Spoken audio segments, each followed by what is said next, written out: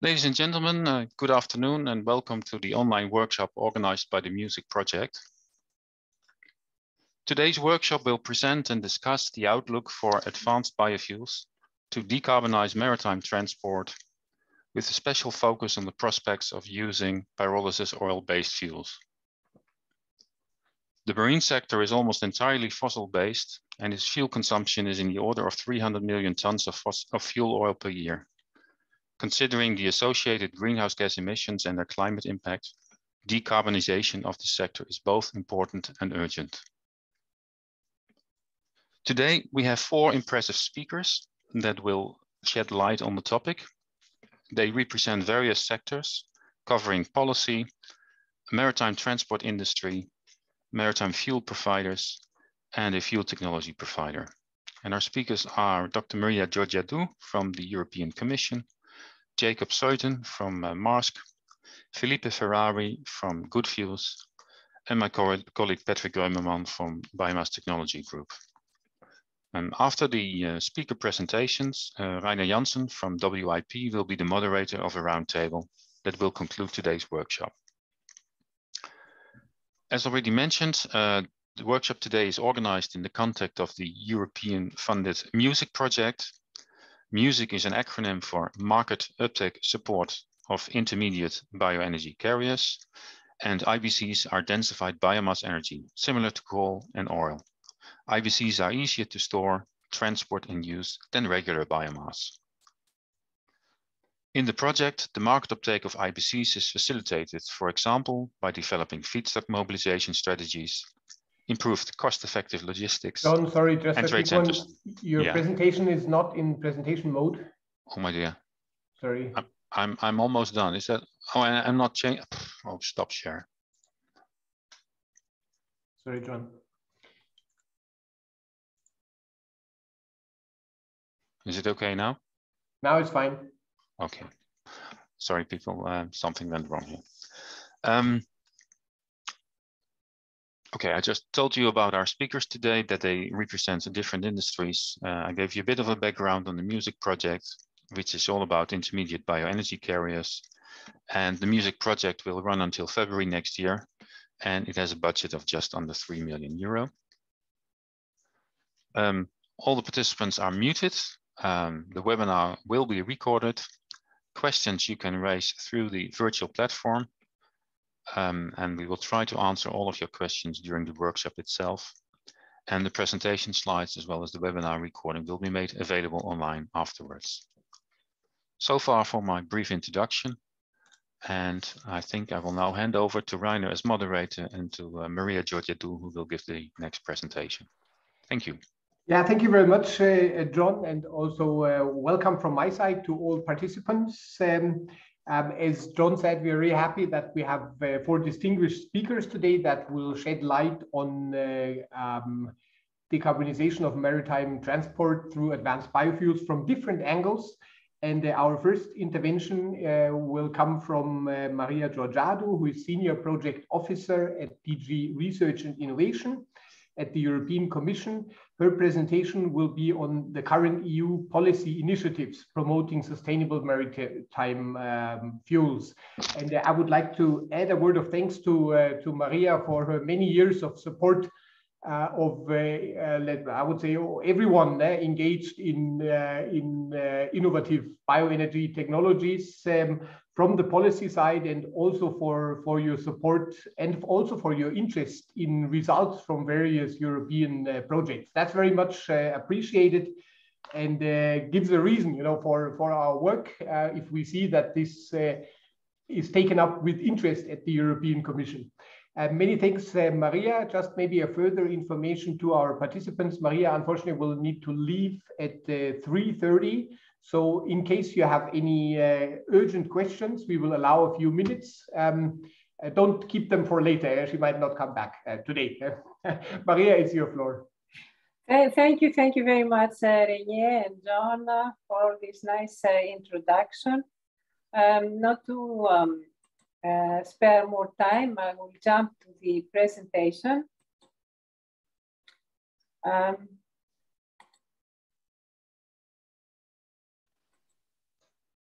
I think you can yes, see. Yes, it's good now, Maria, it's good. Okay. So I will give you a little bit of the background between the what happens?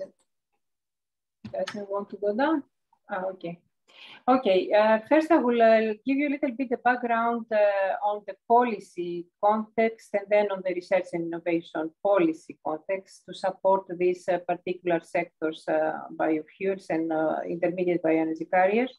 So the overarching policy is the European Green Deal. The European Green Deal is a way to transform the EU's economy for a sustainable future, intervening to all the economic sectors in the energy, in the mobility, in the industry, in the buildings, and also in the food industry, and actually taking care of the environment, the climate, the biodiversity, and the pollution, financing the transition in a way not to leave anyone behind and create economic growth. Under this overarching framework, we have specific strategies and laws like the climate law that was announced last year and has the 55% target of greenhouse gas emission savings in 2030 and climate neutrality in 2050. Also, it is the European energy system integration with specific references to renewables, to sustainable biomass and biofuels, to green hydrogen and to synthetic fuels.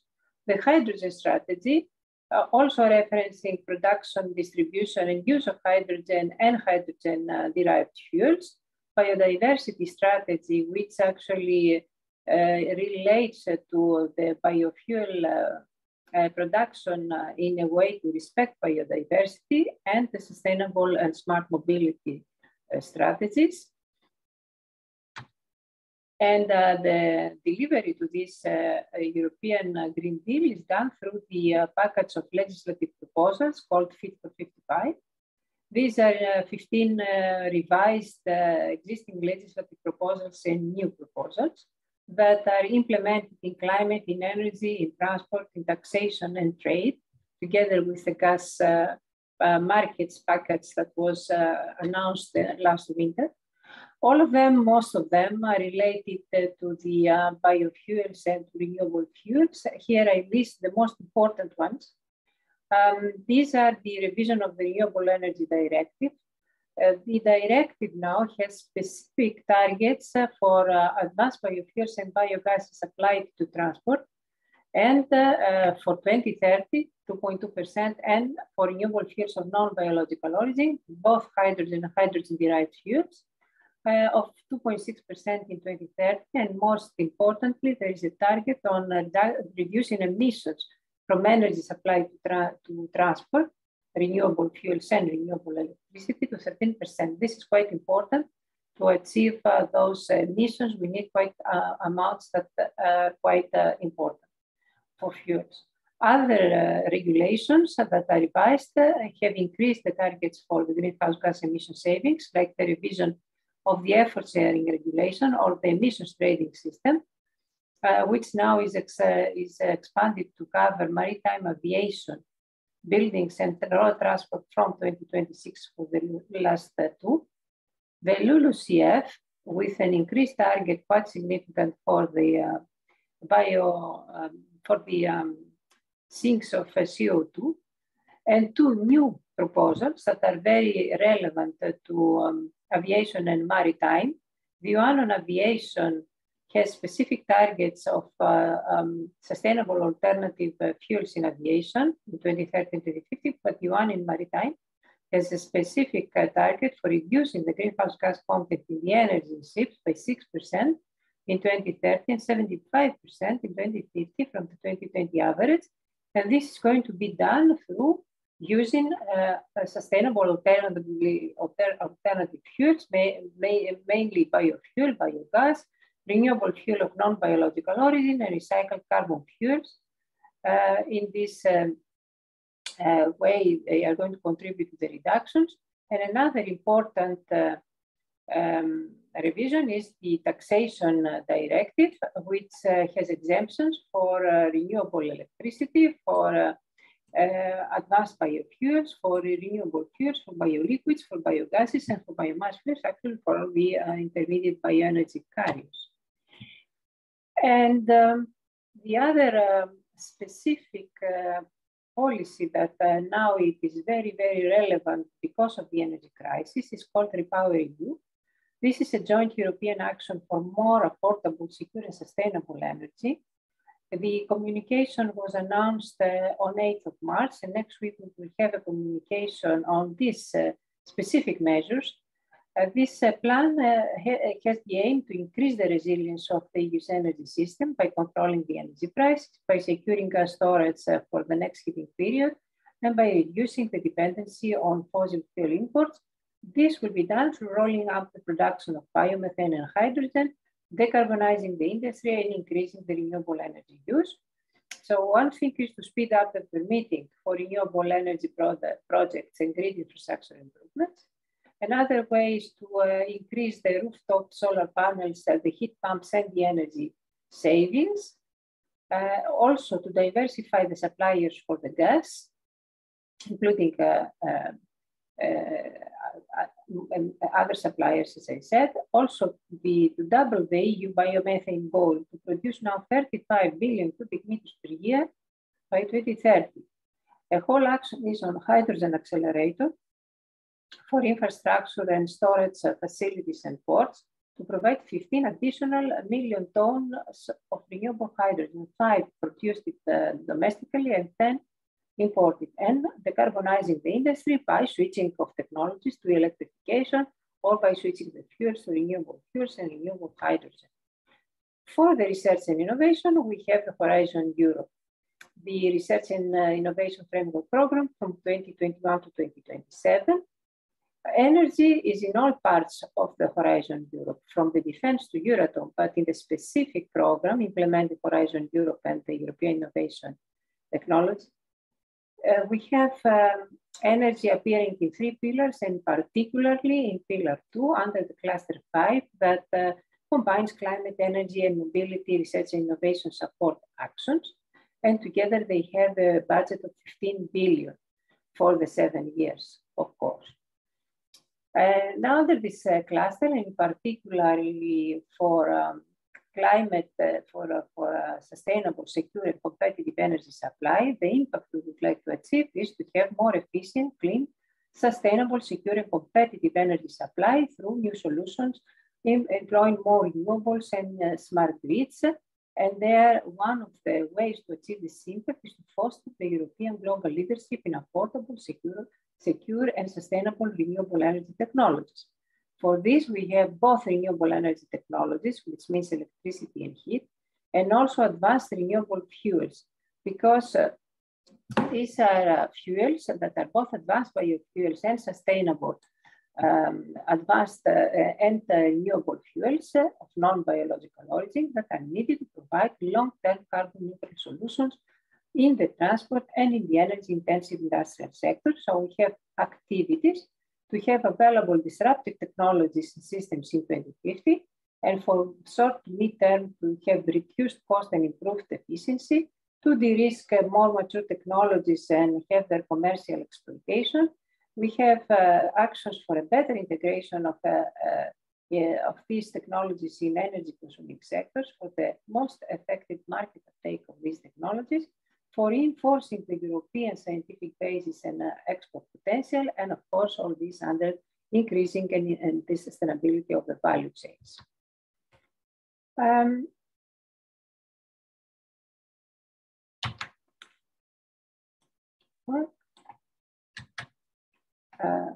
I think the problem, it doesn't move.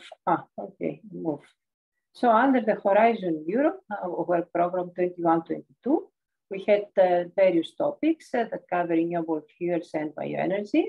And these cover all the TRLs from fundamental to demonstration topics and many technologies. Maria, sorry, can you try again? We're still stuck at the Horizon Europe Cluster 5 slide. Now, I mean, it rolls. You see this Horizon Europe Cluster 5? You see the Horizon Europe work program? No. No.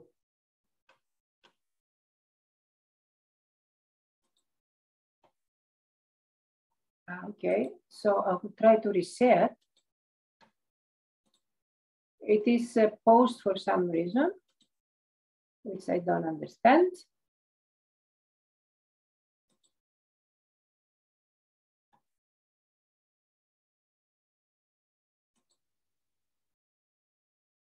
Can you see now or?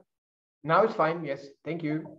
So under the work program 21-22, we have topics on processes and specific technologies like catalysis, like production of negative emissions biofuels, like specific products like algae, biomethane, and more systemic topics like value chain research and production of biofuels in existing infrastructure. Also, we have topics for forestry and agricultural residues that lead to intermediate bioenergy carriers and renewable energy carriers.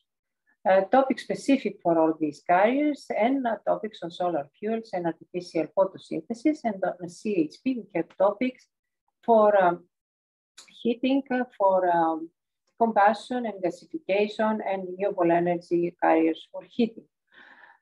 In the next topic, we will have more specific for aviation and shipping topics, both at the demonstration and basic TRL.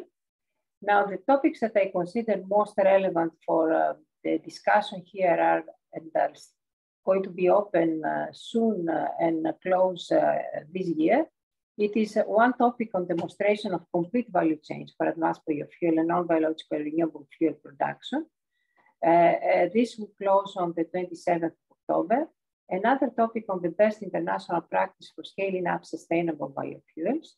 And the third one on the development of algal and renewable fuels of non-biological origin. I consider those are most relevant for the shipping sector from what is now available in the next to open topics.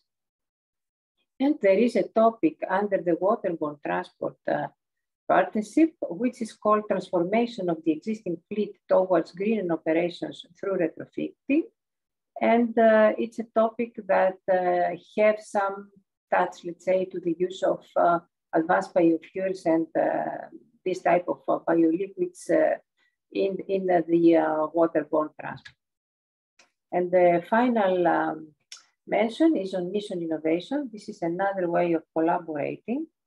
The mission innovation was launched last June, and for the next decade will support investments in research and development and demonstration for clean energy, including for shipping. So we have two ways of collaborating for biofuels and renewable fuels. The innovation platform through a collaborative module, which is called Innovation for International Sustainable Aviation Fuel, co-led by India and USA. And another one under missions. Missions are specific actions that bring together dynamic and delivery-focused high ambition alliances between countries, corporations, investors, and research institutions. And we have a mission specific on integrated biorefinery. It's a very recently launched, co-led by India and Netherlands, which has a goal to accelerate commercialization of integrated biorefineries to replace 10% of fossil-based fuels, chemicals, and materials with bio-based alternatives by 2030. Of course, biorefineries to make, including shipping biofuels, will be eligible, and there will be a follow-up action in the 23-24 work program. As you see, there is a mission on shipping, but that mission on shipping is mainly on new ways of shipping and not so much on the production of the fuels for shipping. I think this is all. Thank you very much for your attention, and I will be glad to answer any questions you may have. Yeah, thank you very much, Maria.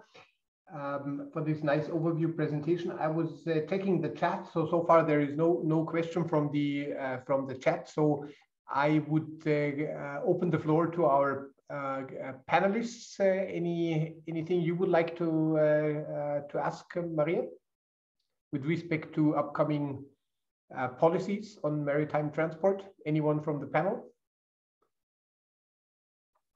I have a question, and thank you for a very interesting talk.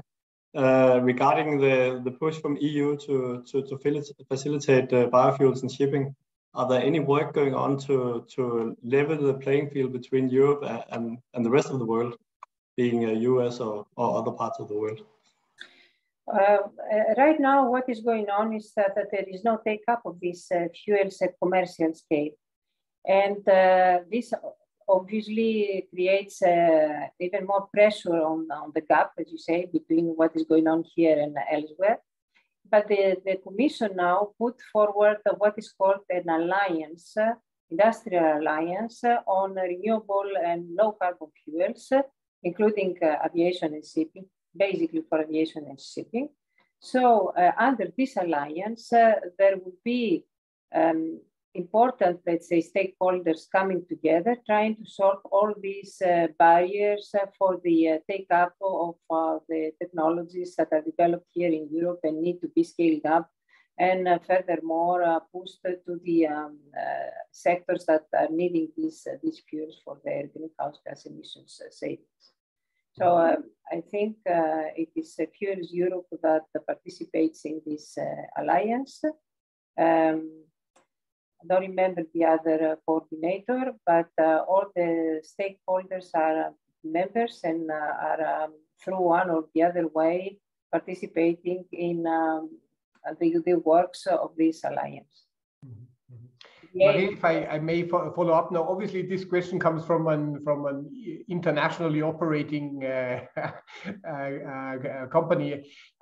Is there, like, do you feel this is very strongly led by Europe, or do you need to push the others, or are they joining more freely? Like in general, from looking at the whole development for 20 years now, the shipping sector seems to be a latecomer, no?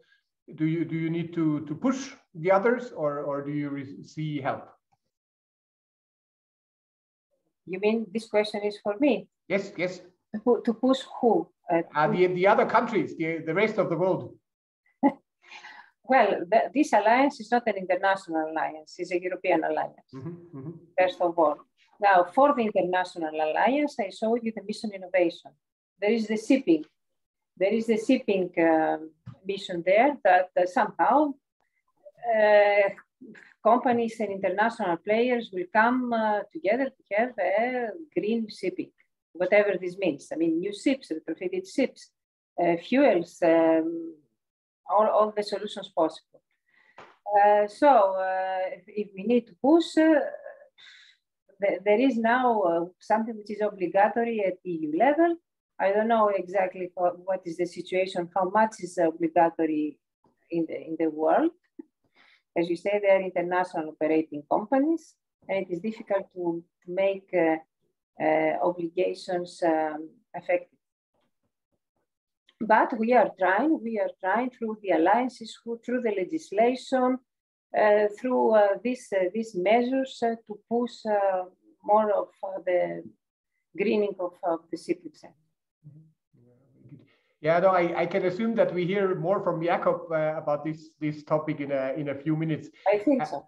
I will not touch much upon regulation, but just a comment. I mean, the new Fit for 55 includes ETS covering marine, as I understand it, and that will give quite a high carbon tax for shipping for all shipping within Europe, and for 50% of shipping going between Europe and the rest of the world. And that could mean that it could make sense for a company like us to change routes cross Atlantic to go into, for example, UK, and then reload and go for shorter routes from UK to Europe, because the tax will enforce that. But I don't hope that will happen, but it could be an incentive to do that. But the taxation directive also includes some proposals to tax the shipping sector. So this means that you will consume more fuel if you choose other routes. So you will have to pay more taxes. So you will have to see whether this is better than adjusting and putting a little bit more greener ways, fuels in your operations. So yes, there is, as I say, a way of trying to convince the sector to go to greener solutions. Energy efficiency also is something that will play a role. Yeah. Thanks a lot, Maria. So, oh yeah, Patrick, please. Yeah, thank you. Yeah, just yeah, since you are obviously a lot closer to the fire than we are, so to speak, there are of course been serious developments in the last 2 months with respect to the war and the energy crisis you called it. Can you shed some light on how the thinking is in EU policy? Is actively policy being made to alleviate those crises? Yes, I showed you the Repower EU. This is the subject of our discussions since this energy crisis appeared through the war, as you say. So in the short term, because this is something you're asking now, the short term, there will be diversification of gas supplies, switching to, for example, LNG, and pushing for, as it was announced in the communication of Maersk, we need to diversify the gas suppliers in order to prepare for the next heating period.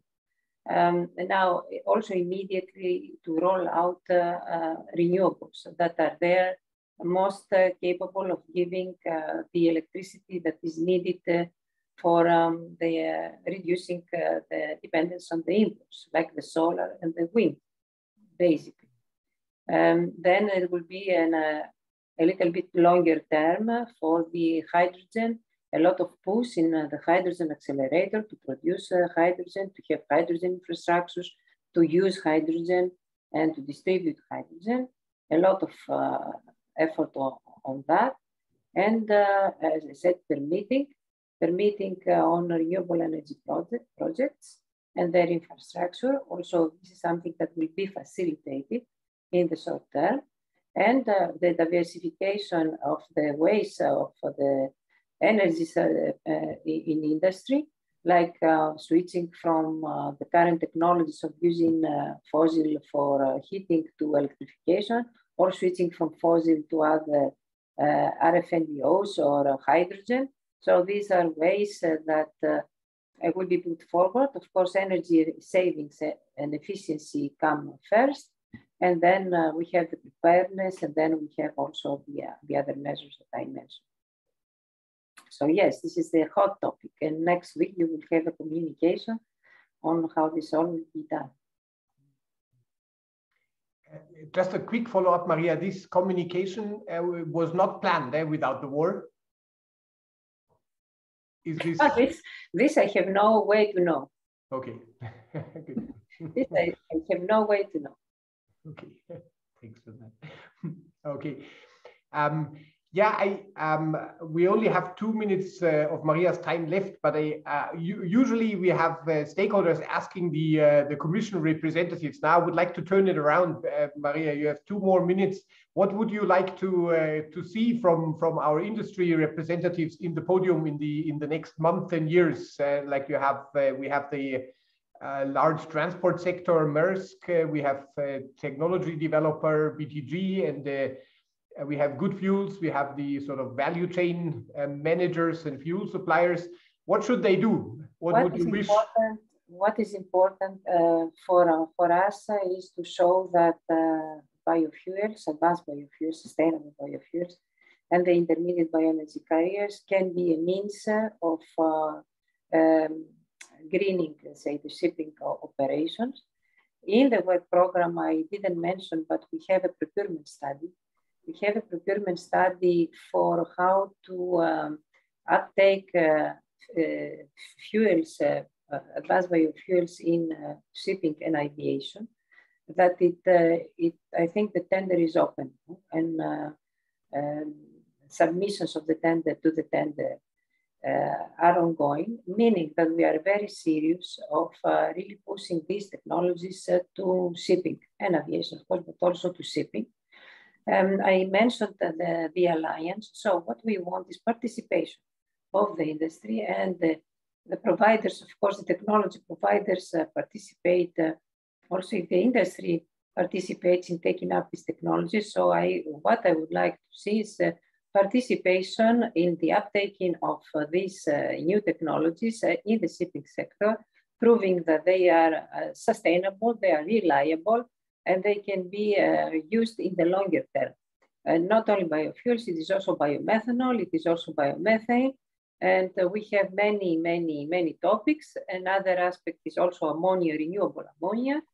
This is for the longer term. We would like really to see support from the industry in uptaking these technologies. Okay, good. So you were heard. Now, Maria, you're off to your next meeting. So all the best for. Thank you very much. Thanks again for. Have a very nice work. I will see the recordings because I'm very interested in the topic, but unfortunately I do not have time. Yeah. In case you come back, just link on in again. Otherwise, all yes, the best. Thank you. So, thank you very much. Bye-bye. Thank you.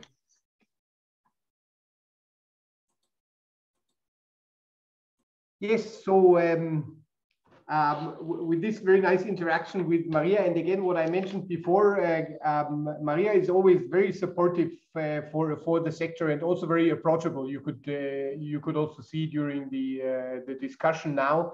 So in case for all obviously panelists and all participants in the workshop, Maria is approachable for questions of any kind. So she likes people working on solutions. With that, I would now like to invite Jakob Zeuthen to give the second presentation of our workshop. Jakob is senior future fuels manager at Maersk Decarbonisation and future fuels, and he will talk about biofuels as a marine fuel solution to decarbonize shipping. So the topic of our workshop. However, from one of the largest players in the world, on shipping. And as I mentioned before, it was about time, that your sector is also joining the group. So we look forward to hear information from your side. Jakob, it's your turn. Thank you very much, Rainer. And I'll try to share my presentation. Let's see how that goes. But while I do that, I can start talking. Can you see anything now? Because I cannot. It's not in presentation mode. So I can see my presentation now. Can you do that? Now it's fine. Excellent. What do you see now? It's fine now, like it should be. I cannot even hear you now. So. What do you do about that? Okay, Jacob, it's all right. Just a moment.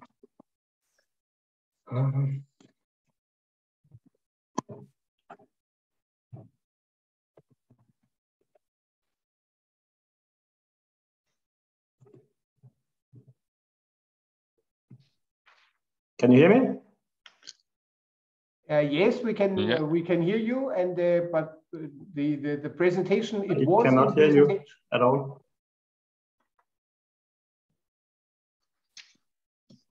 Oh, we can hear you. I'm sorry, I cannot hear you.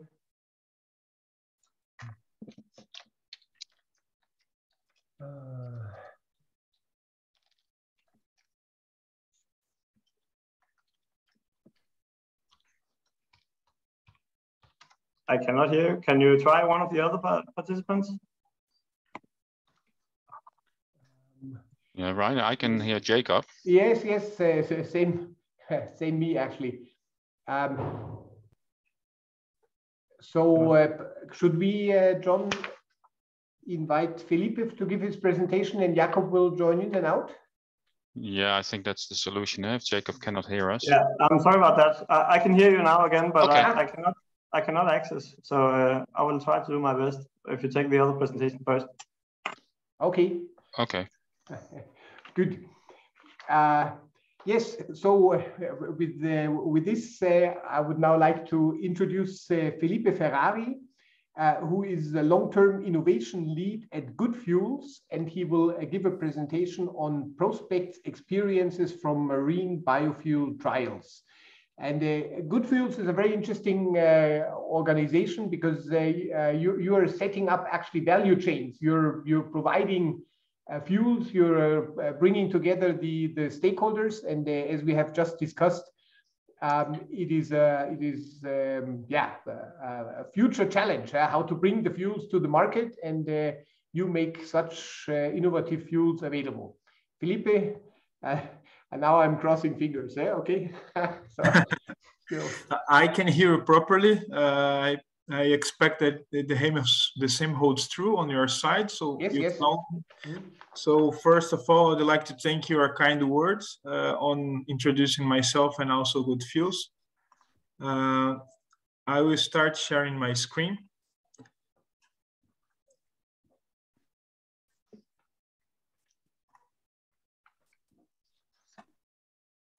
Can you all see that? Yes, it's wonderful. Great. So again, I'd like to thank you the kind words for introducing myself and especially GoodFuels. And I would say that indeed, this is our capability. This is one of our strengths, is not the biofuel per se. Of course, this is one of our strengths, but I think that if I could highlight one position would be the integration of the value chain.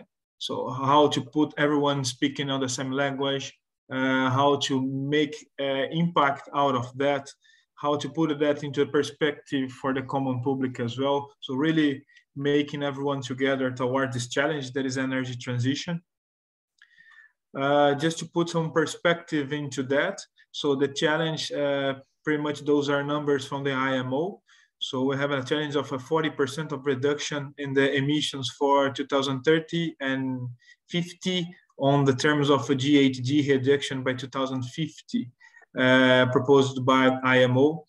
We are looking forward how the upcoming steps are going to settle, especially the integration of the shipping or the maritime sector into the ETS market. But what is even more challenging that we are proposing reduction to a sector that is expected to increase. So actually, if we continue the business as usual, as we are used to do so, instead of reducing the emissions, we are going to increase them by 90 to 130% on the baseline. And of course, we have different strategies to achieving those numbers, those challenges, and it's important that we address all of them. On the right side, you can see how they might cope with one each other. And yeah, a large share is still relying on low carbon fuels. But I can imagine from a ship owner perspective or a logistic operators that we are in a moment of uncertainty. So what should we do? Let's go for those that are specialists in market and statistics and studies. And here I bring two perspectives of 2050 forecast of the energy matrix from two very unknown institutions. And yeah, they just differ from each other. So how we can do, how can we move forward, or what direction should we go?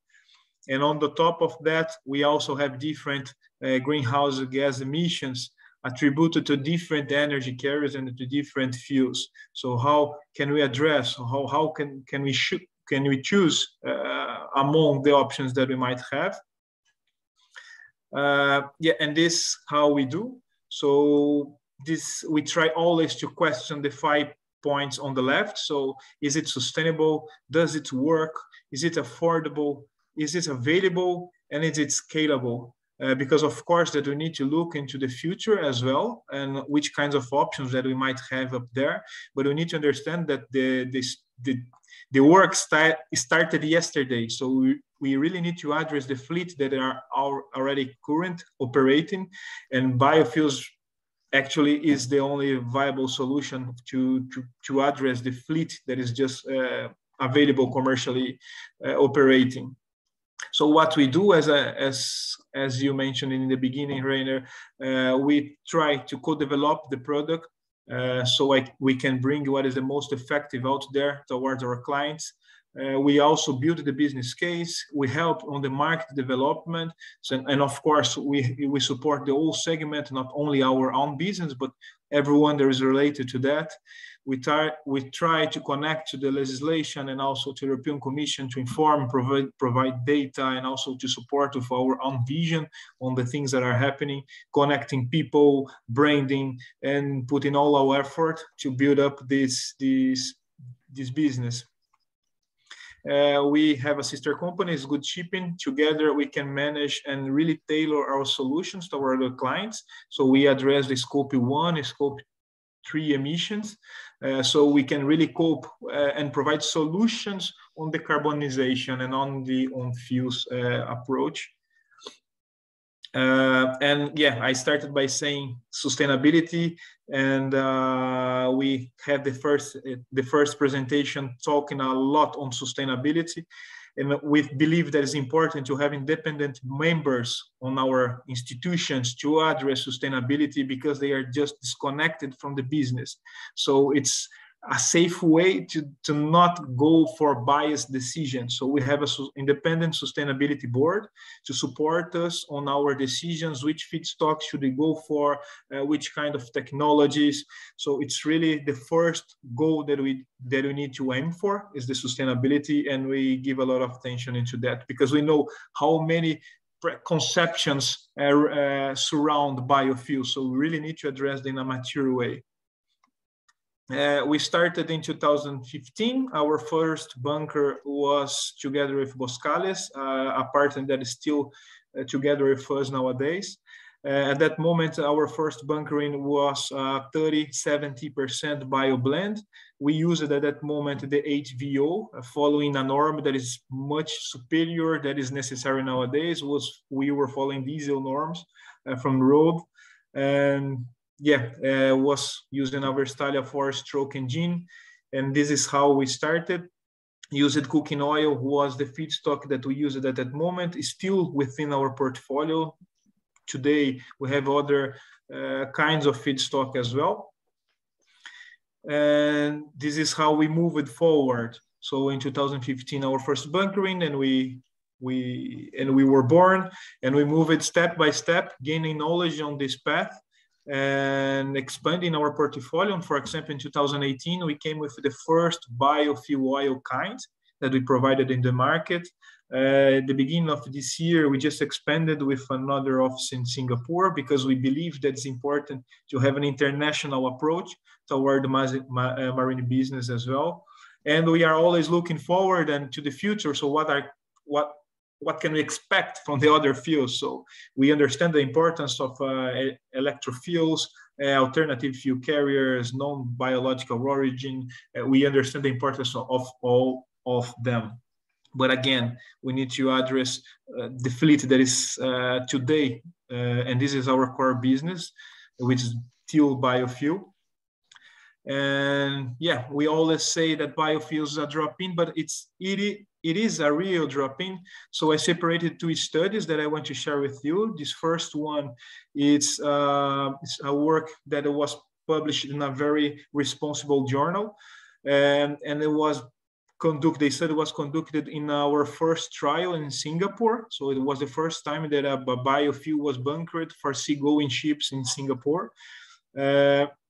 So the idea was to really do an assessment of pipe emissions and life cycle emissions of biofuel and what kinds of things that might outcome from using a biofuel in a regular fossil-made engine on a commercial scale, on a full scale trial.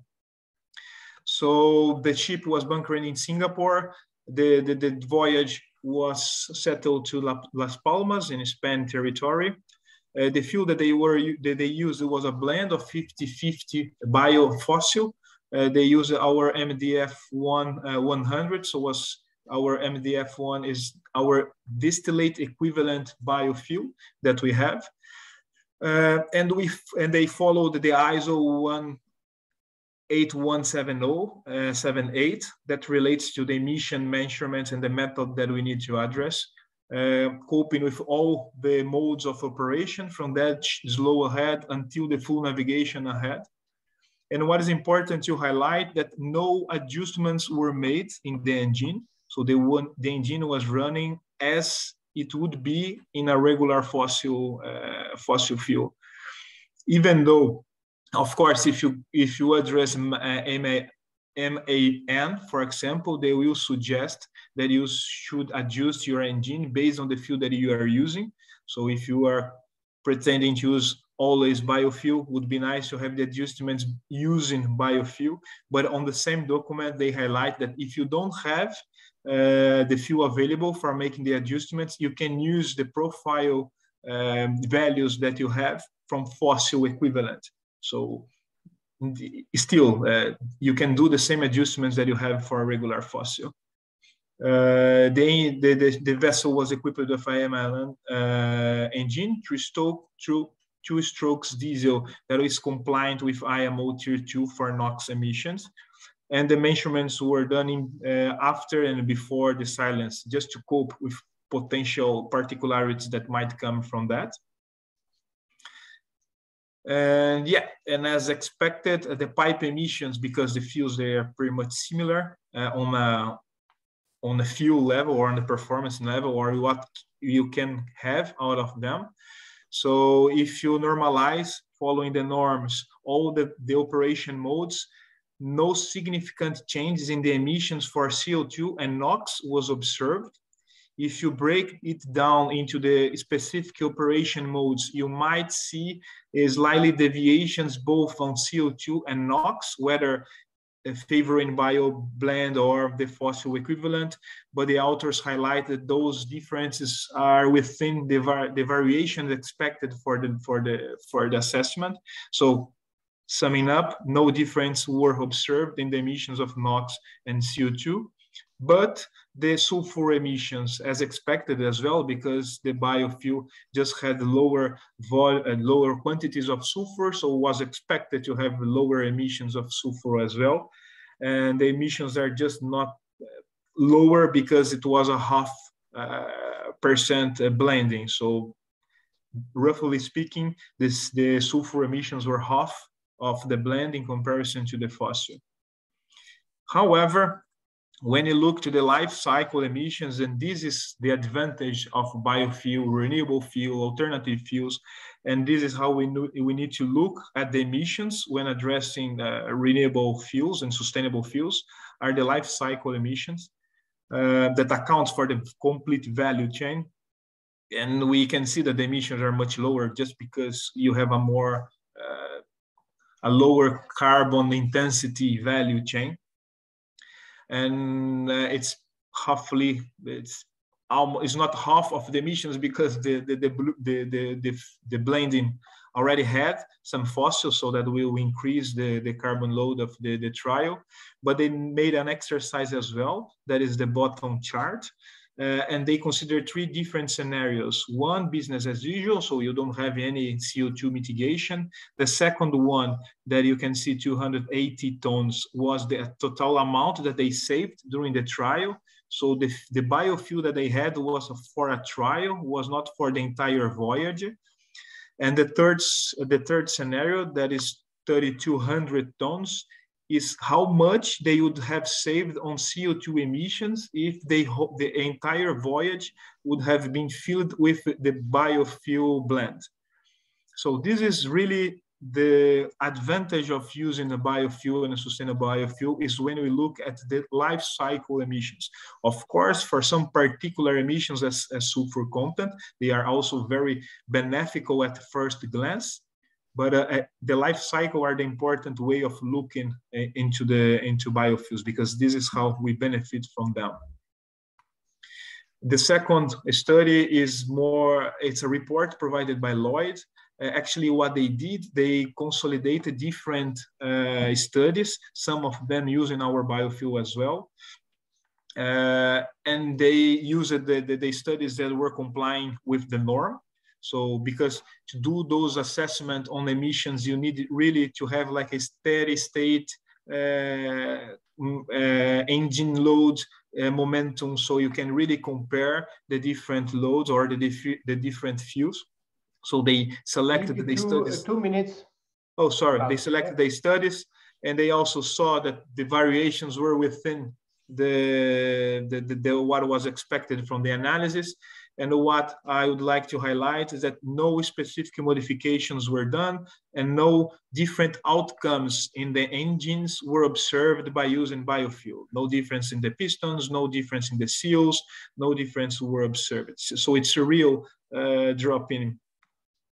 And to take away, what I would like to highlight is what we saw during our lifespan, things that might threaten the biofuel uptake. So it's important that we address the lack of technical standards. So we have been built internally our own technical standards to address specifically the biofuels. So some specifications that are not within ISO, for example. Price barrier. So it's important to cope with that. So it's important to have a legislation and legal framework to support and incentivize the biofuel uptake, because it's just more expensive. It's important to have a clear sustainable criteria, internationally speaking, so we can really compare the different fuels on the same level of norms and use. The danger of technology lock-in, so we should always look for the GHG mitigation and not for one particular technology rather than other. So we need to focus on the goal. We need to cope with international regulation for international shipping to make all the markets together. They need to dialogue, and to bound everything together, we need to really a structure framework, legal framework, just to glue and to grease everything to make the engines just smooth on the energy transition. This is my contact. Feel free to reach me anytime it suits you the most, and let's make waves together. Yeah, many thanks, Felipe, for this nice presentation. I'm checking the chat.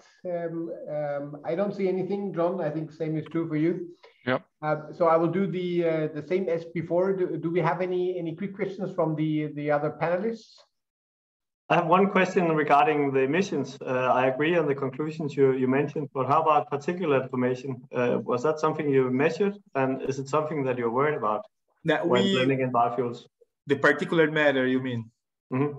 Yeah, we are concerned about that, because as the sulfur content, something that is really straightforward measurement, and you have very restricted zones of emissions. For those particular studies, the particulate matter was not addressed, but we do the particulate matter assessment by our own as well.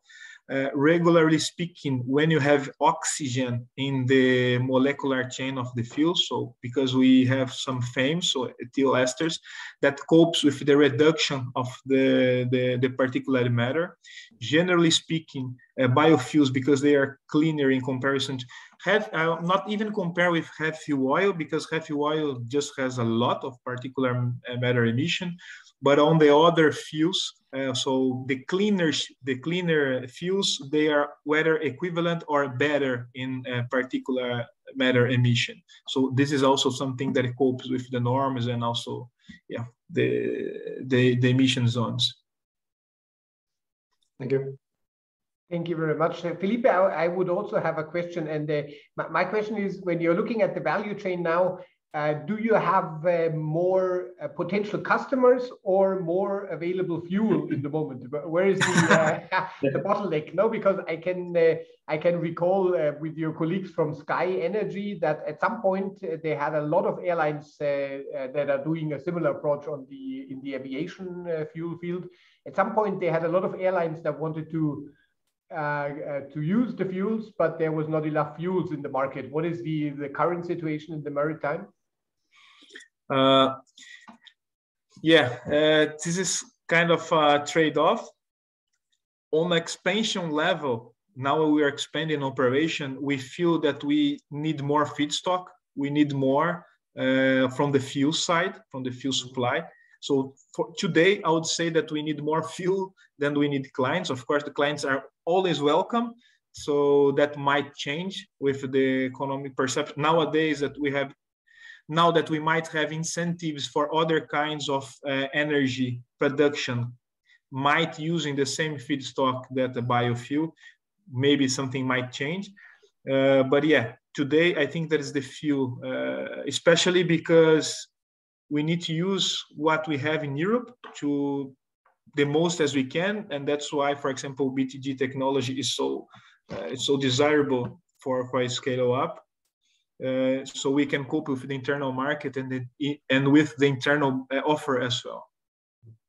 Yeah, very nice. I saw Patrick smiling, but still, Jakob, should we, many thanks. Felipe might come back to a few issues later during the roundtable. Jakob, are we brave enough to try again? Yes, surely. I hope I improved since last time. Can I try? Please. So let's see if this works. Can you see it now? Yes. Yep. Can you see my presentation now? Yes, yes. Yes, we can. Okay, great. I don't know why, but when I put on my presentation, the sound disappears. But let's go. So I want to tell you about the choice of fuel that we are considering in Maersk. And I don't think I need to introduce Maersk as being a shipping company, but we are a shipping company that has been operating since 1904.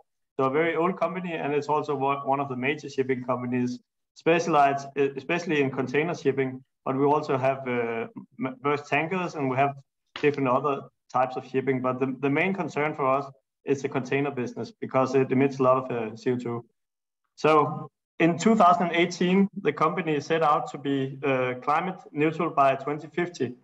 And that's quite an ambitious target.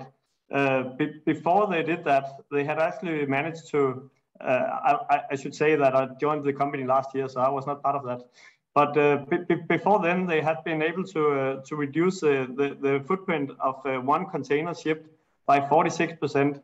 And that was due to mainly energy efficiency and due to the ships being quite a lot larger than they used to be.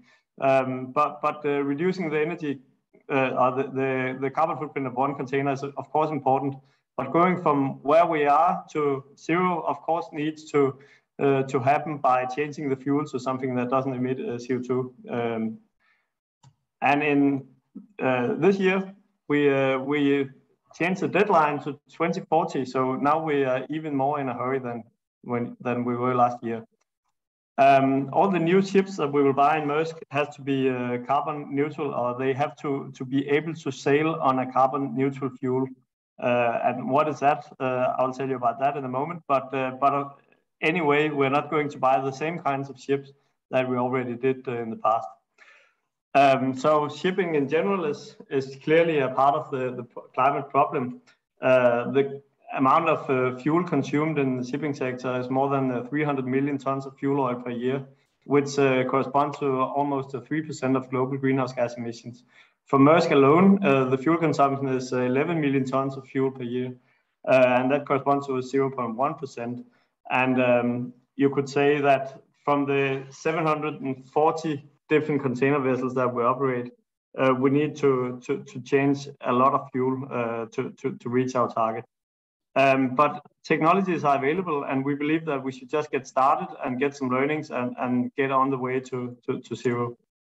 So who can use the biomass in the world? That's a very good question, and we're not able to answer that. Also, how much biomass is available? We also don't know that. But on this slide, I stole a figure from the BioFuture campaign, and they collected a number of different studies, and you can see the amount of available bioenergy from these studies changed between 28 and 287 exajoules per year in 2050. And if you take just the simple average of that, the number is 112 exajoules plus a big standard deviation. And if you compare that to the amount of fuel used by the shipping sector and by Maersk, you can see that the entire biomass that is sustainably available will be corresponding to 11% being needed by the shipping sector to decarbonize completely. And for Maersk alone, we would need 0.4% of all the biomass available. So that means that 250 times our company size would need all the biomass, and we don't think that's possible in the long term. So in the long term, we believe that we also need electrofuels, but biofuels is the fastest way to get started on decarbonization. So the chicken and the egg dilemma you often hear about in the discussions on decarbonization. So who wants to build a ship that doesn't have any fuel available, green fuel, and who wants to start producing these fuels if there are no off-takers for these fuels? And in Maersk, we just started challenging this by buying some ships that will need quite a lot of green methanol, being a new kind of fuel. And these ships will be delivered from 24 to 25, so quite soon. And already next year, we will have a small vessel, a feeder vessel, that will need 10,000 tons of green methanol per year. And we did succeed to source that from e-methanol being produced from biogas CO2 here in Denmark, and that will come online next year. Also, we engaged in a number of strategic partnerships to source green methanol. These are not firm contracts yet, but we believe that they will succeed. And if all goes as planned with these partners, we will have enough green methanol for the 12 container vessels that we have bought already. But we need much more fuel than that. And I think the main takeaway from this slide is that the methanol that we are sourcing now, or trying to source, that's a mixture of biomethanol, and I'll come back to the process for that, and e-methanol produced from CO2 and hydrogen. This slide shows a number of different fuel options that you can use for shipping, and they all need new ships. And these, I call them one molecule fuels. So that's simple chemicals that can be used as a fuel. And the upper part of the figure is different alcohols, methanol being the most important one. And I highlighted that with two different colors because you can source it as biomethanol and e-methanol. And then ethanol from fermentation can potentially also be used in the same engines. And in the middle, I've shown the higher alcohols. We have invested in a company, Prometheus Fuels, that can produce a process that offer a process that can produce higher alcohols from C3 and up by direct air capture and electrification of that process. In the lower part of the figure, you can see different gases, methane being one, and DME, hydrogen, and ammonia being other ones. And we believe that the lower ones, DME, hydrogen, and ammonia, could potentially have a role to play in the future, while methane, we think, is not a suitable fuel for our ships due to methane slip issues and due to energy losses when you produce e-methane. On this slide, you can see the fuels that we already use today as biofuels. We have the service called Maersk Eco Delivery, where the clients can pay a premium and then get green shipping already ready today. And that's based on FAME and HVO, and I guess that's the same fuels that Felipe just told you about in the last presentation. And these are very good fuels, as we also heard, but we believe that it's not scalable to source this kind of fuel for all shipping. So we're looking at different alternatives to drop in the existing ships. And pyrolysis and HCl fuels, as we'll hear about from BTG, that's one very promising pathway. We believe that can be cheap and possible to use for shipping.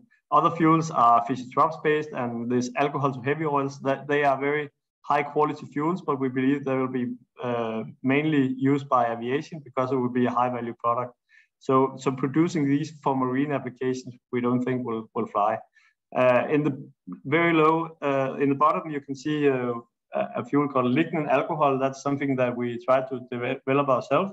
So the lignin, when you do second generation ethanol, can be actually dissolved into alcohols, and that could potentially be used in the same ships that we buy now for alcohols. On this slide, I'll try to show just the same as the two previous slides. If you go from biomass to these new ships, you can go by gasification, anaerobic digestion, and fermentation. The fuels will be from these three processes: methanol, biogas, and bioethanol. The biogas we don't see as a fuel, so we put that into a reformer and put it into a methanol synthesis, and then also produce biomethanol from that. And also e-fuels from CO2 and hydrogen will also go into new ships, we believe. Lignin can be dissolved into ethanol and also be used in these ships. But for the existing ships, which is for us more than 700 vessels, we need some drop-in fuels, and those could be produced from fisher troughs from a gasifier. But we think that that's not a suitable solution because part of the product will be lost to other fractions that cannot be used as a shipping fuel, for example, gasoline and wax. And the product that you actually do produce will be of too high value for shipping. Pyrolysis and HCl, we think that's a good way to go, but we also believe that we need some upgrading because the fuels are not very stable. They contain a lot of oxygen and they will have a high acidity and so on. And we believe that a mild upgrading using hydrogen will be needed. But that's something we're trying to learn how to do now. From all the pathways, you will have an excess of carbon because you don't have enough hydrogen, and that will come out as biochar or CO2. And these will also be value fractions. We believe that all the carbon from biomass should be utilized in the future. So what is pyrolysis? In principle, it's very simple. It's just a decomposition brought about by high temperatures in the absence of oxidant, no oxygen or air in the process. And that's very simple. You just heat up your biomass and it decomposes into an oil. But it's also very complicated because the oxygen will stay in this oil, and you will also have some byproducts of quite a lot of importance because it's a big fraction of the biomass going that way. But it's possible. It's already being done for heating oil for different companies. We believe that it's also possible for shipping with a mild upgrading. We think it's very difficult to go to jet fuel from pyrolysis oil. So that's actually an opportunity for the shipping sector. And in the shipping sector, we're used to very bad fuels because heavy fuel oil, that's just a residual of the fossil oil fuel production. The HFO, it's very viscous fuel, and it has impurities and it has a lot of aromats and acidity. And we know how to handle that in Maersk, and we know how to handle that in the shipping sector. And we have very few requirements for the fuel. Actually, the engine can burn almost everything that comes into it. And these requirements are mainly dictated by handling the fuel before combustion. But the flash point being above 60 degrees is very important because if we don't have that, the ship is not insured, and that's not good. The stability needs to be okay. We cannot have a fuel that forms a gum in the tank of the ship. So we need at least 9 months or more, maybe more than 1 year of stability. Miscibility, if it's a drop-in fuel, we need the fuel to be miscible with the heavy fuel oil. And then the poor point, the viscosity cannot be so high that we cannot bunker the fuel. So these fuels, if you add hydrogen, then you improve the quality by removing oxygen. And you can see to the left here, the cons of doing that. Hydrogen is costly, so it adds cost to the fuel. And also the process is quite complicated. It's technically difficult, and it will add cost to the fuel production. And the catalyst lifetime of this process might be quite low due to all the oxygen and impurities. But on the pro side, you can say more hydrogen will give higher quality, and also more hydrogen will give you more energy per CO2 emitted from the ship, and that might be very important in the future. To the right, you can see the chemical composition from some typical pyrolysis oil, and adding hydrogen will just move this composition in this diagram. And what we're trying to learn now is how long should this arrow be? How much do we need to improve to get an okay marine fuel? The last slide, second last slide here, if you see production of green methanol as a black box, you can have 3 inputs: biomass, hydrogen, and CO2, and that cannot be fossil CO2. If you go from biomass, the amount of hydrogen you need to completely utilize the carbon is much lower than going from CO2, meaning producing electrofuel. Typically, it's at least 4 times lower than for e-fuels, and renewable power will be a limitation. So that's quite important. And also, I mean, you can convert biomass by gasification or by reforming of biogas completely without adding hydrogen, but then you would bend some CO2 from the process. So the biofuels will have the pro of being a cheaper pathway to fuel production, and it will have the large con of depending on biomass. That will be a challenge in the future. And also for the e-fuels, can you still see my slide?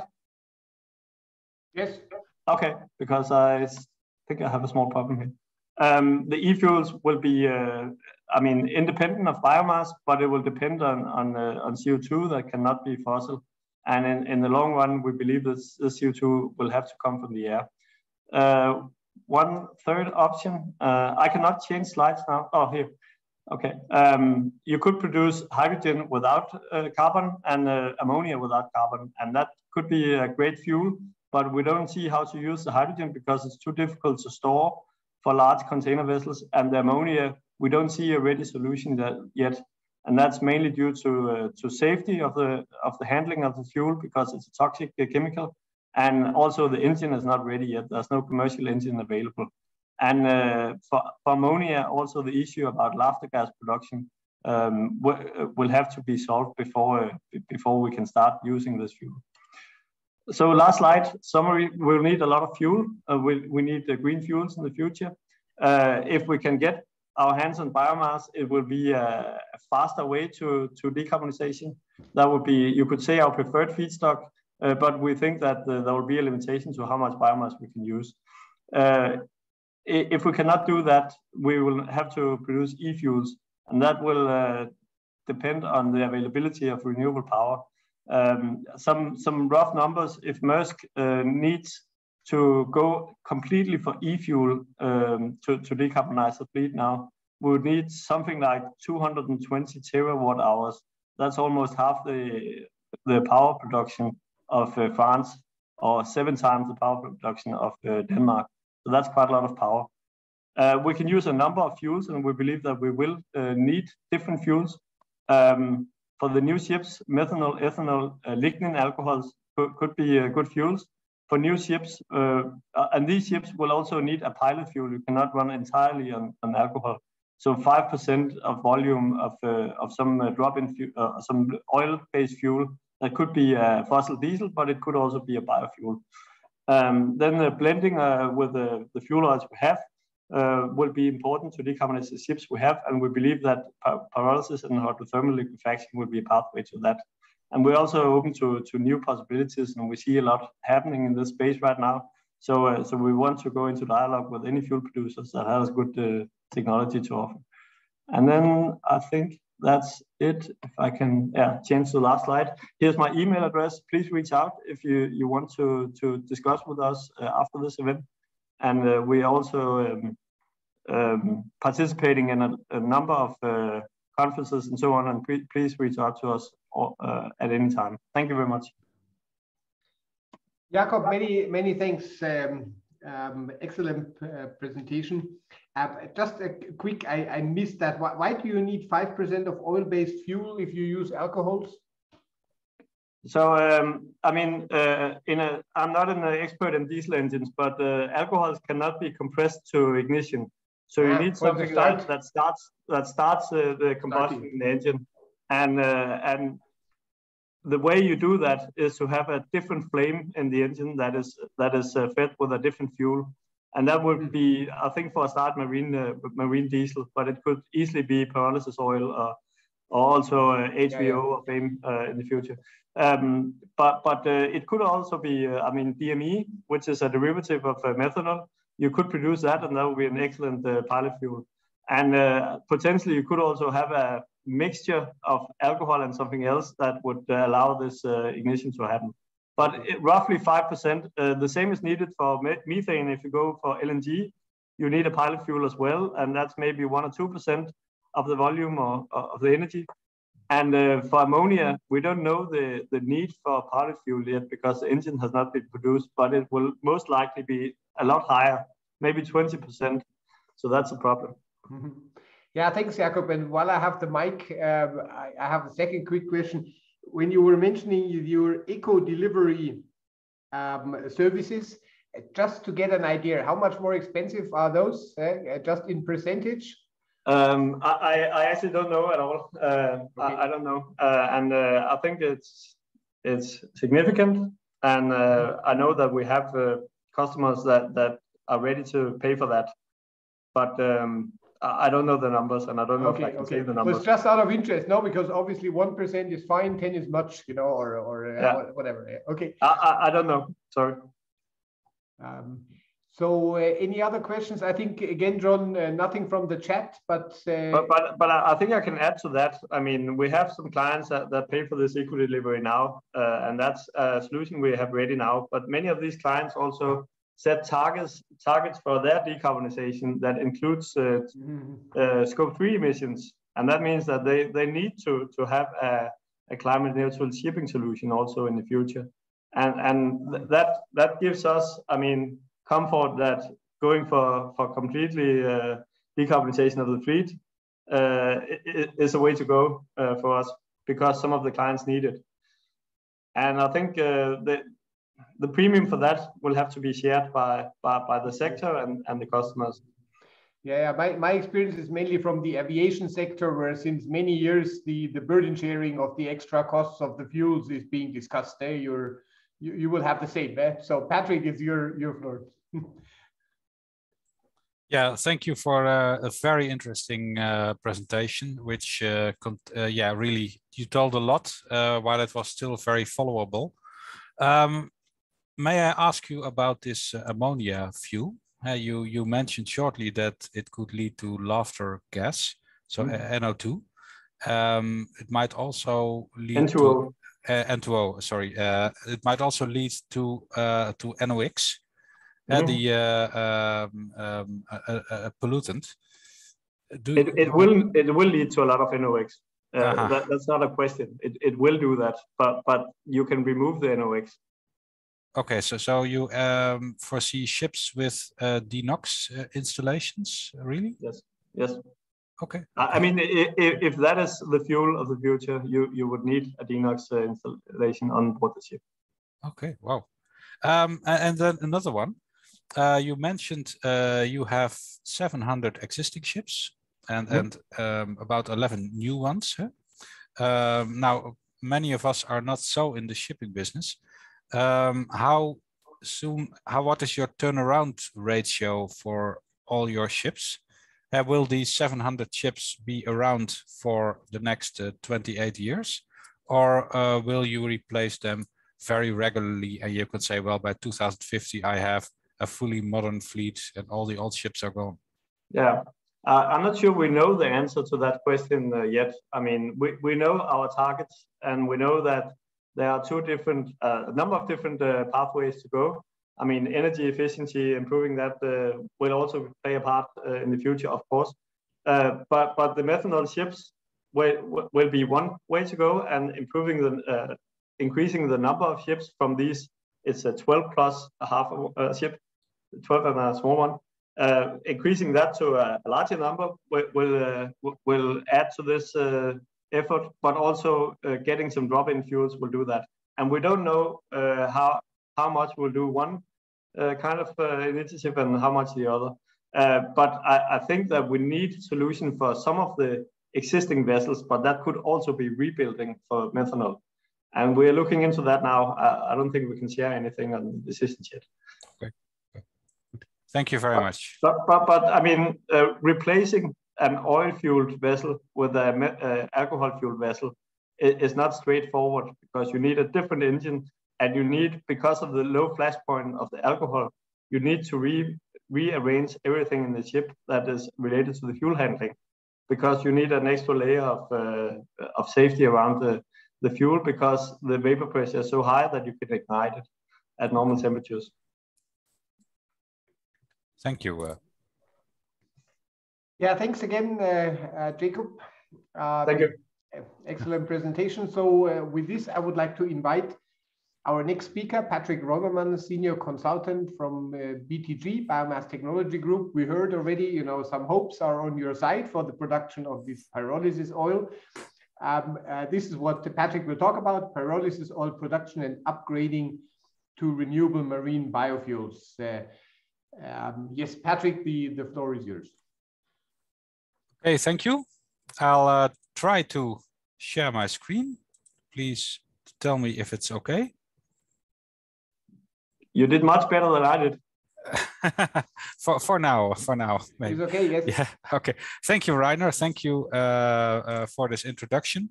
I'm going to tell you about work we did in the framework of the music project. It's about indeed the production upgrading to renewable marine fuels. I am Patrick Reumerman from BTG, and we work together on this work also with GoodFuels. So yeah, the lines are, as always, short. It's about, the music project is about intermediate bioenergy carriers. I will not tell a lot more about it because John already told about it, but we focus, of course, on this pyrolysis oil, which is one of the intermediate bioenergy carriers. And what we did, we looked at the value chain from the production to the upgrading to marine biofuels in the Netherlands. And we did it on paper, so not in reality, sadly, but we believe that this is also necessary to do to know what is needed to develop such a value chain. First, something about the pyrolysis process. Jacob already told a little bit about it. What you do is you take biomass, and that can be various types of biomass, but often it is wood.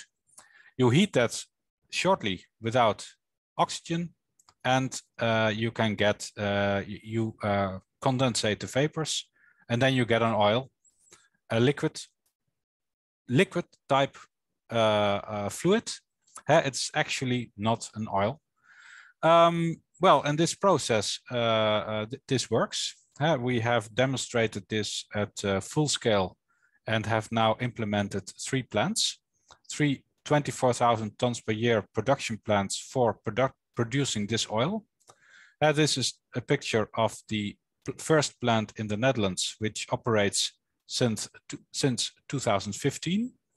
And in the later years, we have implemented one in Sweden and one in Finland. And again, as Jacob said, the upgrading of the oil is required to produce stable oils. You can use pyrolysis oil for energy, but you can, of course, also do other things with it and make heat and electricity as a relatively low value product, but also other bio-based products, especially if you fractionate the oil into various fractions. We are working on foam resins, we're working on molding materials. We can use it as a material to modify wood. And for now, however, we go for transport fuels because for there we think there is a market, and yeah, quite some quantities are needed there. At the rationale, what we took into our project is that we want to produce pyrolysis oil in places where there's a lot of biomass. And then, because pyrolysis oil can relatively easily be transported, you do it, you bring it to the market where the transportation fuels are needed.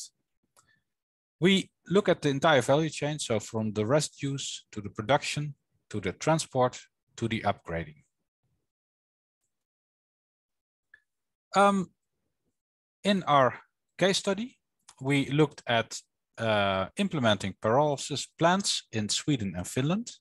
There is quite some biomass there. And putting it on a ship, international transport, bringing it to Rotterdam, and then upgrading it into one upgrading plant. And we looked in 2 case studies for it. In one case study, we looked at the minimum quantity which would be needed for such an upgrading plant. And in another study, a follow-up, we looked at a bigger plant which would be more economically optimal. At least that was the idea. For the production of the pyrolysis oil, we looked at the feedstock, both in Finland and both in Sweden. And we did location searches based on the availability of residues. We made these types of graphs where we put the total cost of getting the feedstock versus the amount of, this is cost and this is the amount of material you need. And obviously it's a line. If you need more, then it costs more. But at some points you have to stop. And that was what determined the quantities that we needed. And it turned out that there is in the Baltics, in the Nordic countries, there is existing markets. With these quantities, you enter those markets, and that has an effect, we expect, on price availability. So you cannot just say, okay, we have huge amounts, we can get as much as we want. No, that's not the way. We looked at the harbors. You saw the harbors that we could use for the transport. And we also looked at other things like logistics. It's quite advantageous to locate the pyrolysis plants in pairs to share facilities. Financial feasibility was determined. Costs for the oil are 350 to 400 euros, dependent on how profitable you want to be for this specific application case. And then you can transport it. We looked at 3 ports, Skellefteå and Skutskär in Sweden, which are relatively close to the good locations for the pyrolysis plant, and Kokkola in Finland. GoodFuels looked at several ways of transporting. You could think of a hub, somewhere a hub in the south of Sweden, putting it bringing everything there and then do the international transport, or have just one ship do a port-to-port and then pick everything up. River transport was also looked after. That turned out to be a bit more difficult.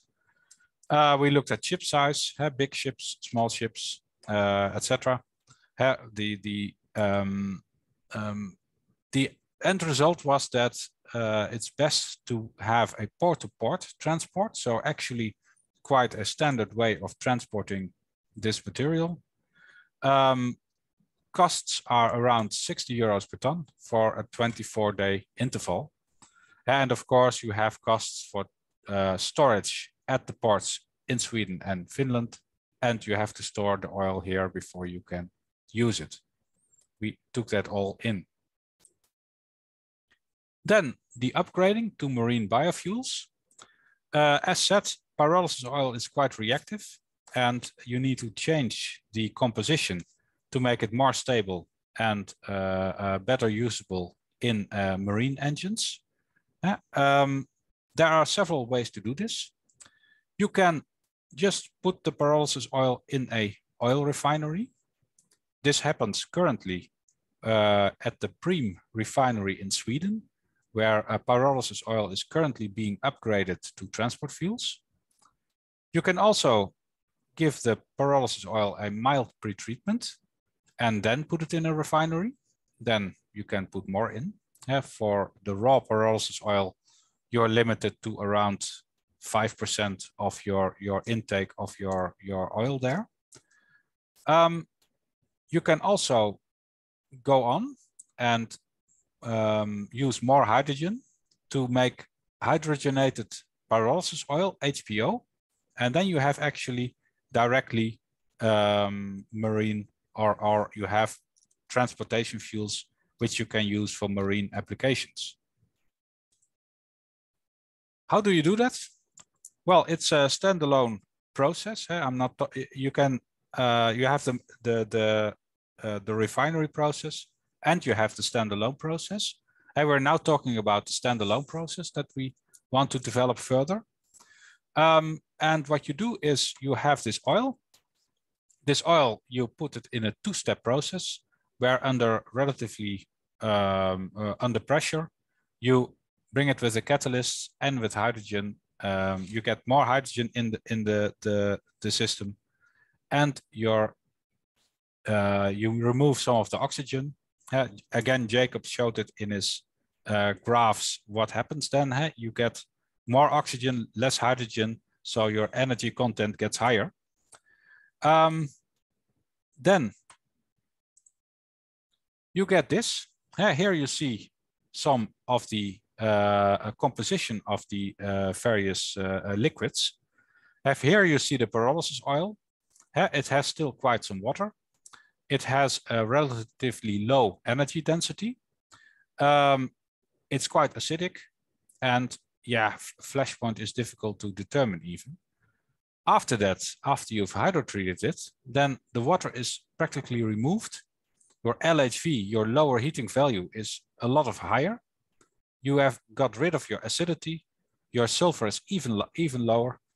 The only point I saw just net is the flash point is not exactly what it should be, but we are quite close yet to something which can be used for the shipping sector.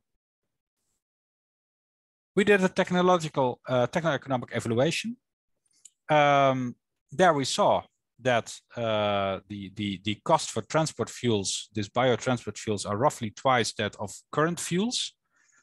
We know that the current shipping fuels have increased quite in price, but also the costs of making the biofuels have increased as well.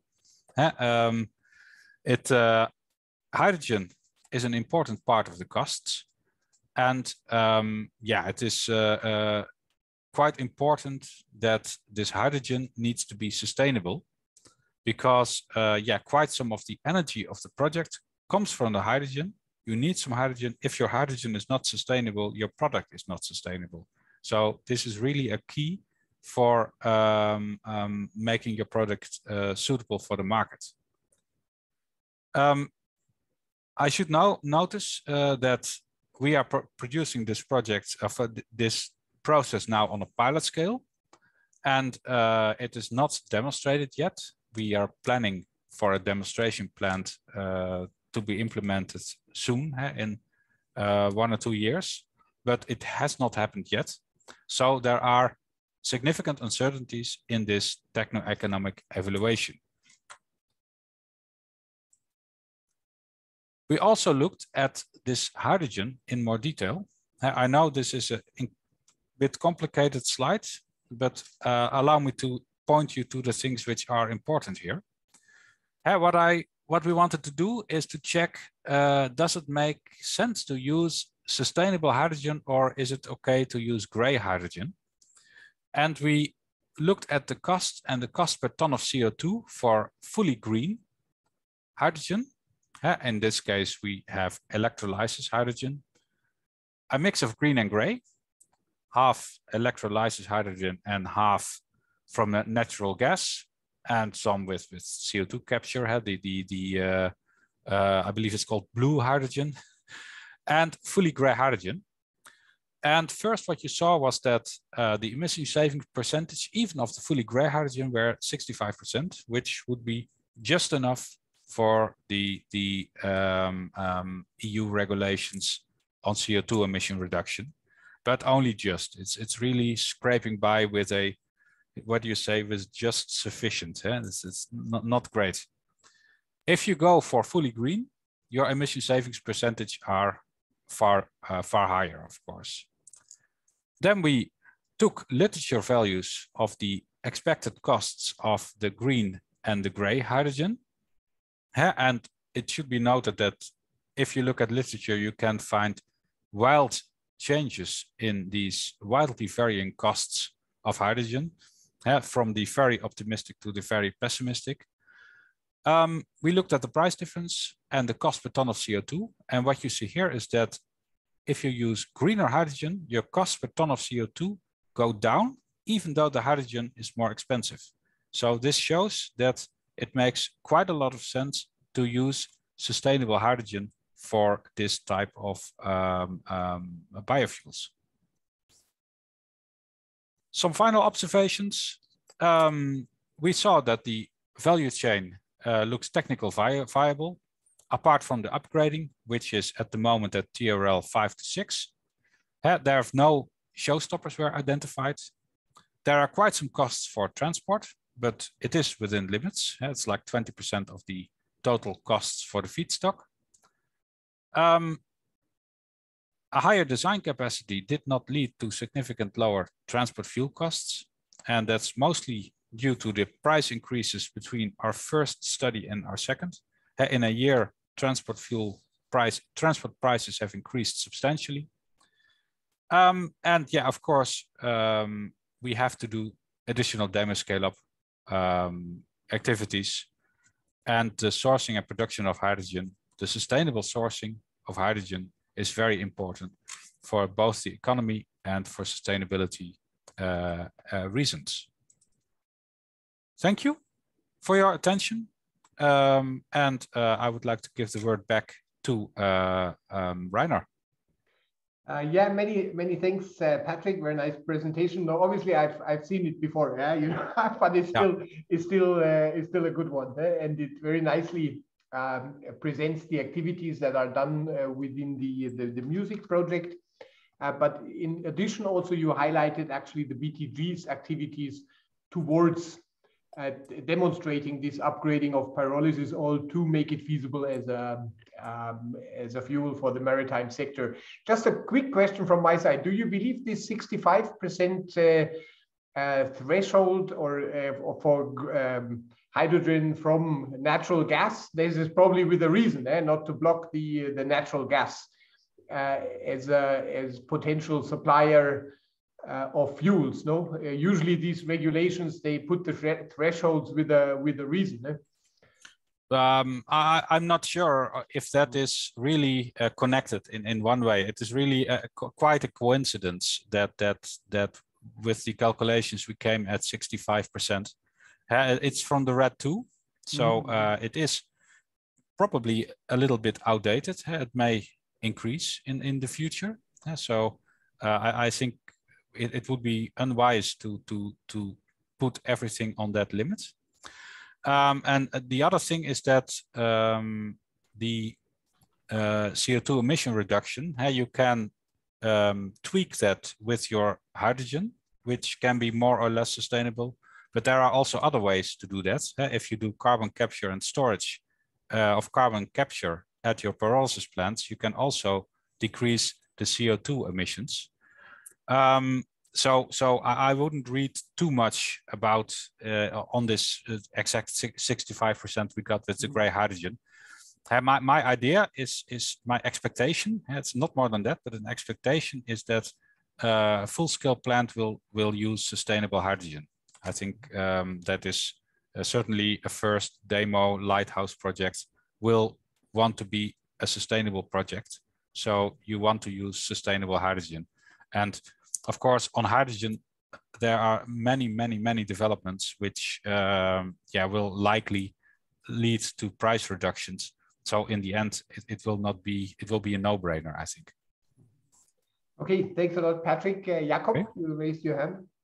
And we also would welcome back Maria. It's good that you could make it. Thank you for a good presentation, Patrick. Regarding scaling of your technology, I think it's interesting to hear what is your take on the main limitations of scaling one-side production of pyrolysis oil? Is it the feedstock transportation, or is it the size of the plant itself? And I think it also relates to the issue on hydrogen. And I think it was a nice study you presented with the gray and green hydrogen.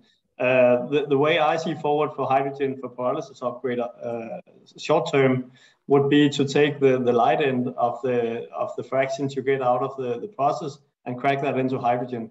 And it also relates to the flash point you showed that was quite low for your fuel. If you take out more light ends, then you can increase the flash point and get more light ends to produce hydrogen that can be used on site.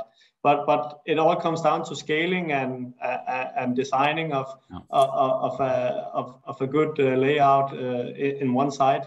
And the hydrogen is difficult to move, so it has to be in one site. If you can comment on the scaling in general on hydrogen from cracking of light ends also. Thank you. Yeah, thank you. I believe there were quite some questions layered into what you said. I hope I take all of them. The first one is about the scaling issue.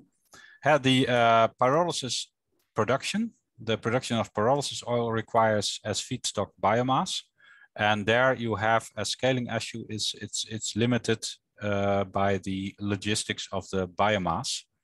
It's of course also limited to the technology. The BTG technology is available in one size. It's like a T-Ford. You can get any T-Ford as long as it's black, as the owner said a long time ago. We have one size, but that is simply because making more sizes is technically possible, but in practice not economical now. So for the production of pyrolysis oil, the limit is the feedstock. Then if you have pyrolysis oil, you can transport that relatively easy to an upgrading plant. And for the upgrading plant, the scaling issue is not really present. It is a chemical process using liquids, using hydrogen under pressure. So that can be scaled to quite high. You locate it likely in the place where you have a lot of hydrogen, because your pyrolysis oil can be transported quite easily. Your hydrogen maybe less so. So you put it in a place where you have hydrogen, then you can go as high as possible. Then about using the light ends or the heavy ends, I think that will require more study and more work. We produce in our hydrogenated pyrolysis oil a wide boiling range, if you can say. So you have to, via separation techniques such as distillations, you have to separate light ends, heavy ends, etc. And that will depend on the market and what you can find. I could think of a situation where the heavier parts are used for marine, the lighter parts are used for other things, maybe SAF. We think that there are also opportunities for that. But that is simply a thing which needs to be worked out further. We know that it's technically possible to distill the right amounts on a laboratory scale, but we don't know yet how that works out in practice. We are in the demonstration phase, and to demonstrate this technology, that requires quite some efforts and will yield also a lot of new information on especially these ways, on how you apply your technology, what mix you make, and what markets you serve. I hope I got everything with that. I think you got everything. And maybe a follow-up question to the feedstock sourcing. I mean, if you were to design one site for fuel production, including upgrading and everything, you would have to source more feedstock. But the country I live in, Denmark, we ship a lot of wood pellets from the US to Europe. So, I mean, it can be done if regulation allows so. We actually source millions of tons of wood pellets from the US. And maybe that's a question to Maria, coming back to the discussion here. Would that be possible in regulation to allow transportation of wood pellets for fuel production?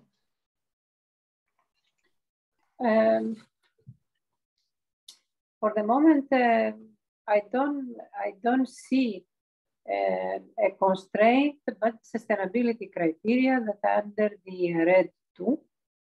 And there it says that advanced biofuels have to be those that are described in Annex 9 of the RED II and the recast.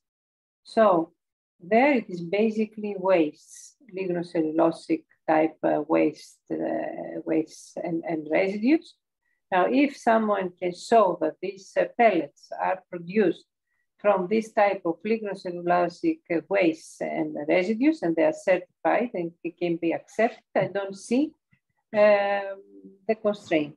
So for what you need to have in your mind is that we support advanced biofuels, no matter what is the use. Either these are bioliquids or biomass fuels, they should be advanced. And the advanced now includes sustainability criteria of the production of the feedstock. So as long as these are But maybe as a follow-up, Maria, to allow it is for subsidies, right? Because outside subsidies. So it is possible, as I heard. Yeah. All the conditions that I described. Yeah. Maria, but I believe the issue is that quite a lot of these wood pellets from the Southeast US, they are made from roundwood, no? Or so that's the issue. Yeah. This is what I said, actually, Renier, that if they do not fulfill these sustainability criteria, they will not be allowed for subsidies. Yeah, exactly. No, I just wanted to clarify that most of these pellets that are coming around would not qualify. That's, I think. Good. No, again, Maria, welcome back. And I think we have already started discussing. This is very good. John, if you agree, we have about a bit less than 15 minutes. We will just keep the ball rolling and not have a long closing. I will just give you the word then for 2 or 3 minutes in the end. Is that fine? Well, just one intervention. There was a question in the chat whilst Patrick was presenting. You seen it? I see it, yes, and actually I did want to add, and it's a question to Jakob by Frederick Ducross, or if we have it French then it's differently, but I can't, sorry. So different fuels means different engines. Are you ready to have a fleet with very different engines, in bracket fuel cells, combustion and so on? I'm not quite sure whether you mentioned fuel cells, but I think the question is clear. Obviously, it's easier to have one engine only. I'm not sure I can give a good answer, but I think the answer is yes. We are ready for that, and I mean we're already getting into that, buying new ships that are going to run on alcohols while we still have the old ships. And I think also taking this discussion further on the long run, we are also seeing fuel cells on large container vessels as an option if they get scaled to megawatt size, or you could say 50 megawatt size. If you can get that on a fuel cell, that could be the main propulsion of the ship. And then the chemical fuels would be very important. I mean, all the fuels produced from hydrogen can be converted back into hydrogen on board the ship and used on a fuel cell. And that would also allow for ammonia to be used with, I think, less concern from our side, because putting ammonia into an engine with large moving parts, that's quite difficult, because it's difficult to get a completely tight engine. And having a cracker that just cracks ammonia to hydrogen on board, that would basically take out the engine room from the ship and just reduce the conversion of ammonia to a tank of ammonia and a small cracker unit that will produce hydrogen on board. And that would introduce a third kind of engine, you could say, electrically driven ships. But if we need more than that, I think that's also possible. But of course, we would prefer to have one engine being the perfect engine in the end. But for now, that's not our limitation. We're open to any changes to get moving. Yeah, but not a different engine for all of the 700, I assume. No. As few as possible. So actually, we have a second comment by Ignacio Figoli, and he's basically underlining that sawdust from sawmills are the lowest feedstock, have the lowest feedstock price to achieve green methanol. Right? Obviously, I think also Patrick, your feedstock was sawdust. So certainly that is a feedstock that is looked at, and it will serve to join forestry and energy policies. So this, I believe the comment is correct. Was that for me? Because I don't agree completely. I mean, we're also going into projects producing methanol from MSW, municipality solid waste.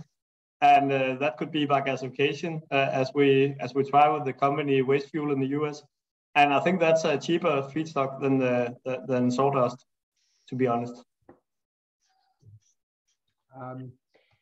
Yes, even below zero sometimes, if you're good. Okay. Sawdust also has another market, the panels.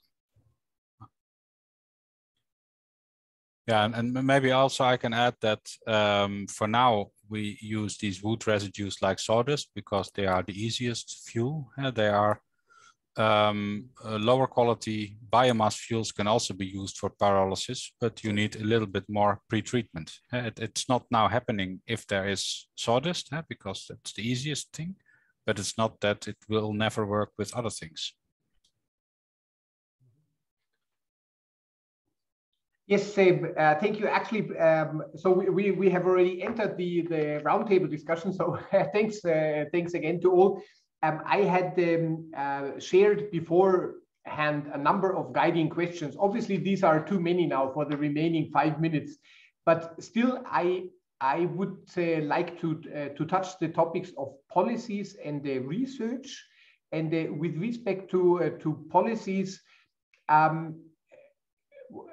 so I will just read the 4 bullets, and then maybe each of our 3 industry representatives could very briefly specify the wishes and suggestions. So what are the views of the industry representatives on the effectiveness of the current EU and global policies for the marine sector? Will these serve to establish a market for sustainable maritime fuels and lead to decarbonization of the sector? Which elements are missing, and are there any further recommendations?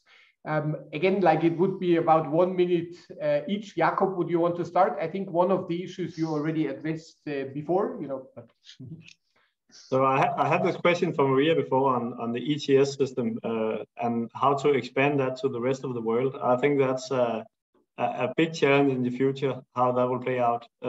What Maersk has tried to push the IMO to do is to introduce a flat carbon tax for all the industry of $150 per ton of CO2 equivalent, and I think that would be our biggest wish to have that flying.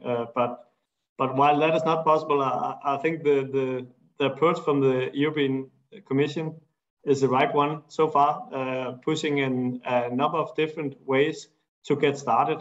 And I think actually on the technology side, just getting started, however you do that, if it's just by introducing biofuels in a European context to get the learnings, and then when you see that this pathway is possible, you can start to push the world more to adopt to the same policies. That I think that's also a possibility.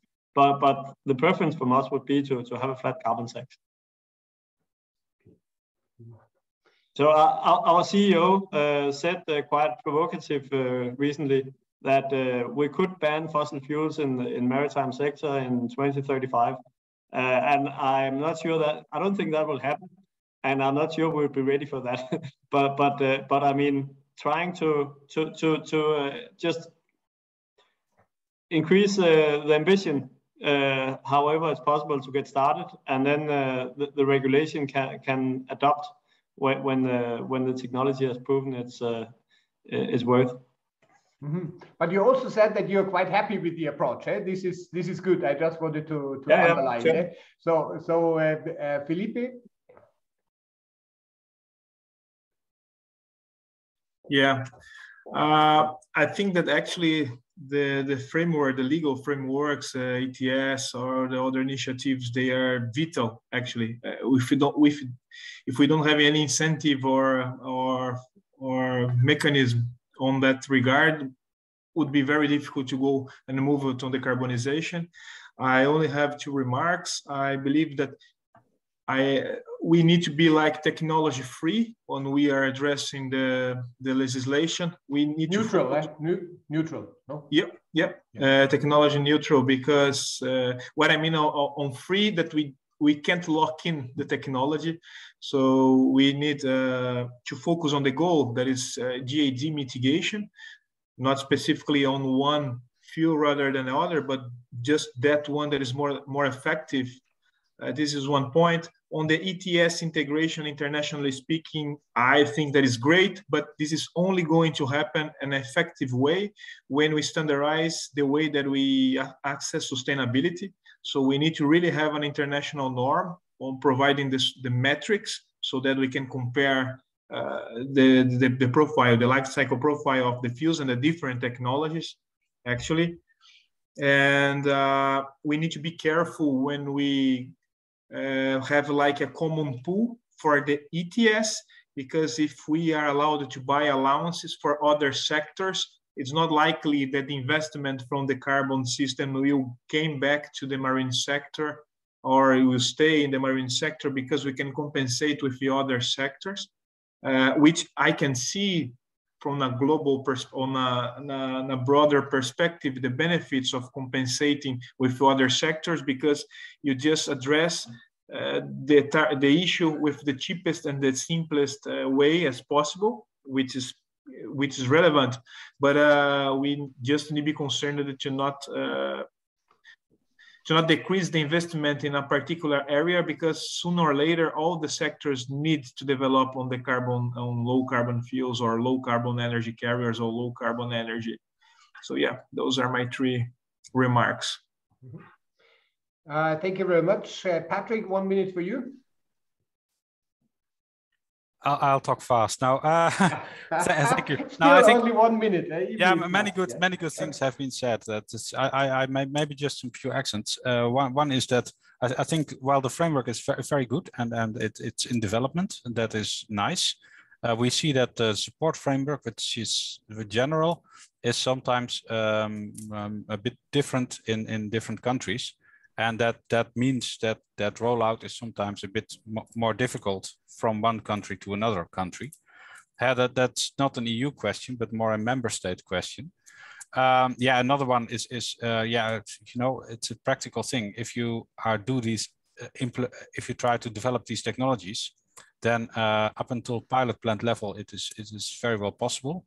But at some point, then you go to these larger plants, which you need to demonstrate your technology, and then you have yeah, no income or not too much income from the plant, but you do have quite some investments. And I know that quite some things have been done there, yeah, and I'm not really asking for more things, but it is an explanation that sometimes these developments go slower, because if you go with these technologies, which you need to demonstrate at a reasonable scale, if you do that, the investments are quite substantial, and also the running is quite substantial. So it takes time, money, and investment, and yeah, that is goes slower than many want, and we include it.